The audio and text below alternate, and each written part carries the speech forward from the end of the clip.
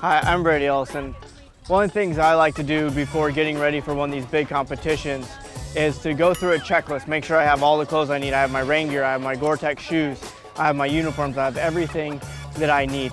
And then of course, you know, with equipment, making sure I have extra pins, I have extra nocks, I have all the equipment that I need, all my arrows are good, they're all marked. New fletching generally happens the day of the competition or the day before. And then of course the training the week before, making sure that my bow is tuned, making sure that I'm shooting the way I want and that it's all very good.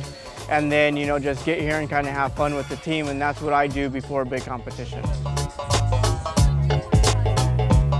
Hi, I'm Jean-Charles Valadon. For prepare one competition, I have 3 points important for me. The first is the physical, after you shooting for the technical, and after you have just before go in competition, go for the hobby. You go just 1 day, just before go in competition, and this is so perfect for me. Hi, this is Jayanta, and basically before any competition, I like to play games. I just think about the tournaments, and it's really helped me. And but the most important thing is hard work. Just prepare yourself for the tournament, and definitely you will achieve your goal.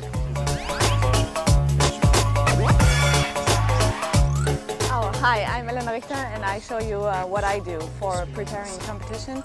Of course, I make sure that everything is got together, so my bow is packed and my arrows are ready.